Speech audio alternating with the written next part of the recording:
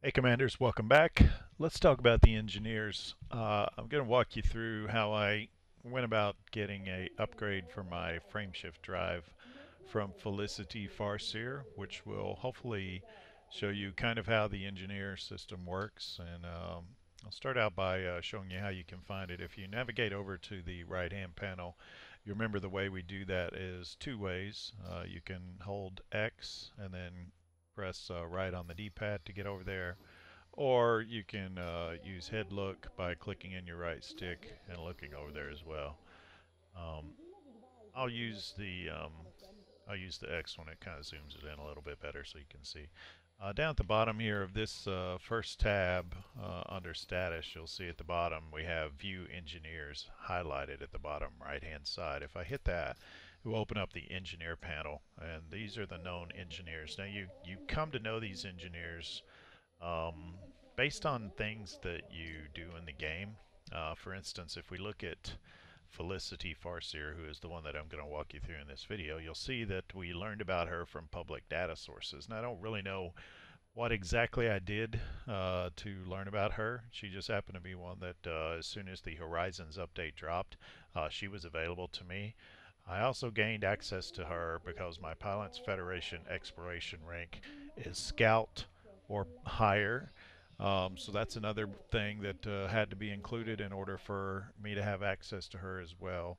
And then in order to have final access to her, I have to fulfill my initial contract by providing a unit of meta alloys. So that's kind of what I'm in the current process of doing right now. Is providing her with meta alloys. Different people will have different needs. Elvira Martuk, I learned about her from public knowledge, so she kind of just popped up as well. You also need to travel at least 300 light years from your starting location to get further access, and then I need to provide her 3 units of Soontil relics. Todd the Blaster McQuinn, I learned about him from common knowledge. I've turned in more than 15 bounty vouchers, and if I want to get further access to the mods that he might have for multi-cannons and fragmentation cannons, I'll need to provide him 100,000 credits worth of bounty vouchers. And that won't be it, there'll be more to do as well. These two are still locked because I have a couple more things I need to do. I need to get invited by the Eurybia Blue Mafia for Liz Rider and for the Dweller. I need to deal with at least 5 black markets. I've got 2 of those done. I need to do 3 more of those, and then I'll have access to those engineers as well. You do have a tab down here that says Engineer Help. If you need to, you can navigate into that, and it'll talk to you about invitations, modifications, and workshop access. So and I'll go through that a little bit later on as we get deeper into the process for actually creating the modification that you might want to do. So we're going to get access to Felicity Farseer here, and she needs a unit of meta alloy. Now the meta alloys usually come from the organic barnacles, they're called, that are out there in the galaxy, that are out there to be discovered. Unfortunately, those are hard to find, and some of them are bugged, and you can't get any alloys out of them right now. So what I've done is I've come to this location right here, Darnielle's Progress. It's actually on a planet in the Maya system, MAIA system. And it's the base where if you navigate to Starport Services, you'll find that those meta alloys are available for purchase at quite a steep price, I might add. But if we go into the commodities market and tab down, we'll eventually get to the meta alloys right here. And she currently has 7 of those in stock at a price of 105,497. So it's going to cost you a lot of money to pick them up. I picked up 2 or 3, I think I picked up 4 actually, just to make sure I'd have enough. And I may drop one of those for a friend that I play with, or a couple other buddies that I play with from time to time, so that they don't have to make the trip over here to get it. It was kind of a long haul, even in my ASP, to make all the jumps to get over here. So now that I have the meta alloys in my cargo hold, and we can check that by going over here to inventory and going to ship cargo, you can see right there I have 4 of them currently selling for a galactic average of 88,148. I have 4 of those available that I can take with me to go see Felicity Farseer with. So let's go back and view the engineers, and remember we do that on the status tab, view engineers. Now Felicity Farseer. I can also view her on the galaxy map by going down here, and it will show me her home system, which is Dekiat, 390 light years, DCiot. I'm not sure how that's pronounced, but anyway, it's a place where will pop up on the map here. It'll show me it's 390 light years away, um, which is quite a long way. But in order to get the upgrade that I want for this frameshift drive, it's worth the trip. So I'll go ahead and plot the route over there.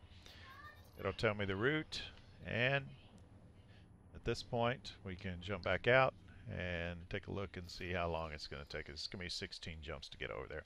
I'll go ahead and cut this video so you don't have to watch me jump 16 times between now and then, and I'll come back to you when I'm over in the Dekiat system dealing with Felicity. Okay, as you can see, we're coming into the Farseer Incorporated base here, and the engineer bases are actually pretty cool. This one is located on the top of a canyon wall, kind of like a Grand Canyon type environment. It's got a lot of structures and things like that you can see. It's pretty cool to look at, and most of the engineer bases are like that. Coming on in, trying to get lined up for a touchdown here. I'll go ahead and get on the ground, and then we'll get inside and see if we can figure out what we're going to need to upgrade this FSD. Got me landing on landing pad 7, lucky number 7, so hopefully we'll have some good luck in here. Was a fairly uneventful trip over. I hit a number of systems that I could sell or gain cartographic data for, which was nice. I could be able to use that here. But anyway, once we get in here, obviously we can refuel our ship and all that. They even have some outfitting here, but the thing we're most interested in, of course, is the engineer's workshop. So when you go into the engineer workshop, it's going to give you, well, first of all, we're going to get an achievement, social engineering. That's nice, visited an engineer. Glad to have that. But the first thing I need to do is, in order to facilitate this meeting with Felicity Farseers, I need to donate 1 meta alloy so that I can unlock those secrets. So I've got 4 of those in the cargo hold. I'm going to go ahead and donate 1 right now. Okay. And that's going to give me access to certain upgrades. Engines, FSDs, and power plants. Now FSDs can eventually be upgraded to level 5. Power plants are at level 1, and engines can be upgraded to level 3.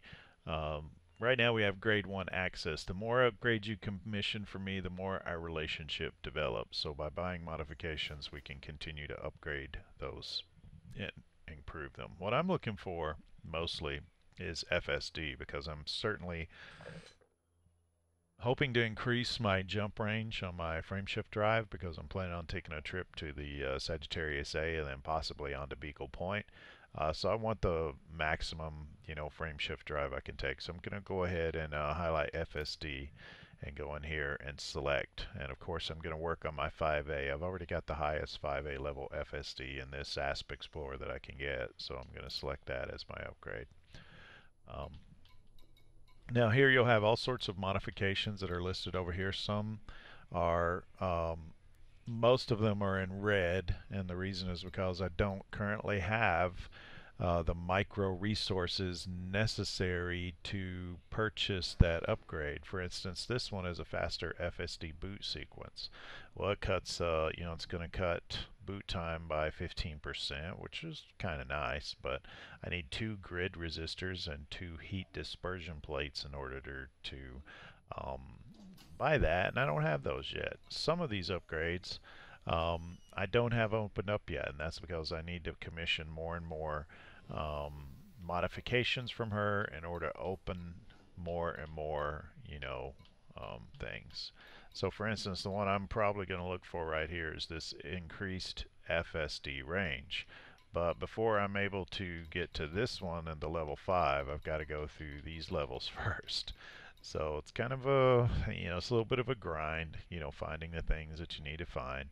I'm going to need to find an atypical disrupted wake echo, two of those. I'm going to need to find two chemical processors, and I've seen lots of chemical processors out floating around while bounty hunting.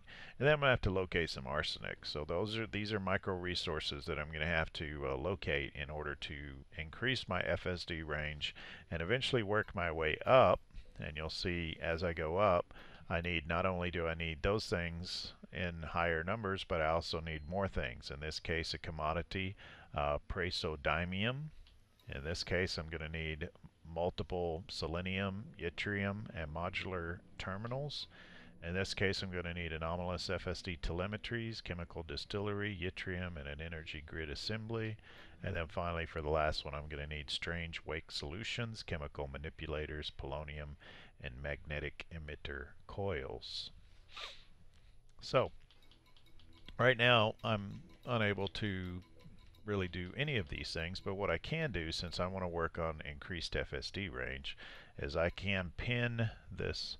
I can't, I can't preview outcome or anything like that, but it's gonna at most it's gonna increase my you know optimize my mass by 4%, which would be nice. So that's a good start. So we will pin this blueprint. And to see pin blueprints, you're going to visit the engineer section of the cockpit status panel. So we'll go back now. I'll go ahead and exit out of here. I'll come back to the other stuff in a minute and show you kind of how those work. But if we come over here and we go to view engineers, we will now see, as soon as it opens up, it's lagging just a little bit. There we go. You'll see down in the bottom here that I can view the pinned blueprint, which is kind of nice. I wish you could view more than one pinned blueprint, if you know what I mean. But right now you can only do one at a time. But if you want to look at that, it will show you the micro resources that I need to locate in order to be able to come back and purchase this modification for my FSD. And that's nice to have it along. Fortunately, you can only do one blueprint per person at a time. Let's go back and take a look at some of the other things she has available. I doubt that there's anything in there that I have the stuff to purchase, but we'll look and see. Let's check out the engines first of all. If we work on my thrusters, so you got dirty drive tuning. This gets you further and faster. It affects your thermal load, local power draw, or sacrifice for increased performance. So you can kind of move that up the ladder. But you can see you've got clean drive tuning, drive strengthening, different things here with different kinds of side effects that could help you out in terms of your drives. Clean drive tuning is entry-level stuff, but it will help you for better thermal handling and performance, so that could be important. Let's take a look at power plants. You've got an armored power plant. This is going to, make your mass higher, but it's also going to mean that you'll be able to, your power plant will last longer. Now, I do have a worn shield emitter, so if I had some vanadium, I could actually purchase this and open up that mod, but I don't have any vanadium with me, so can't do that. In this case, the micro resources are sulfur conductive components, chemical distillery, and then we've got iron and a heat dispersion place. So different micro resources that you're going to have to track down. And that's going to be the case for all the engineers. They're going to require different things for different areas that you want to modify. And you're going to have to kind of grind through, get these things, and then bring them to the engineer and turn them in order to open up bigger and bigger modifications and bigger modifications until you finally get to this modification. For me, I want the increased FSD range, so eventually I may get to the point where I could increase my FSD range, by quite a lot, and that could be very helpful. I've already got a 8 to 29 light year range on this ASP Explorer. If I can increase that by, 15 to 40%, that could make a huge difference in the amount of jumps it's going to take for me to get to Sagittarius A and then onward to Beagle Point and then anywhere else in the galaxy that I might like to go. Get there faster with less jumps and don't waste as much time, jumping from system to system, which is really what I want to put in this ship. So I'm going to keep working through these increased FSD range blueprints until I get to the one that I like, and collect all these resources and get them done. So in a nutshell, that's how you use the engineers. Hope you enjoyed that. If you do have any questions, feel free to leave them in the comments below, and I'll try to get to those as soon as I can. Otherwise, I hope you enjoyed that, and remember to fly safe out there, Commanders.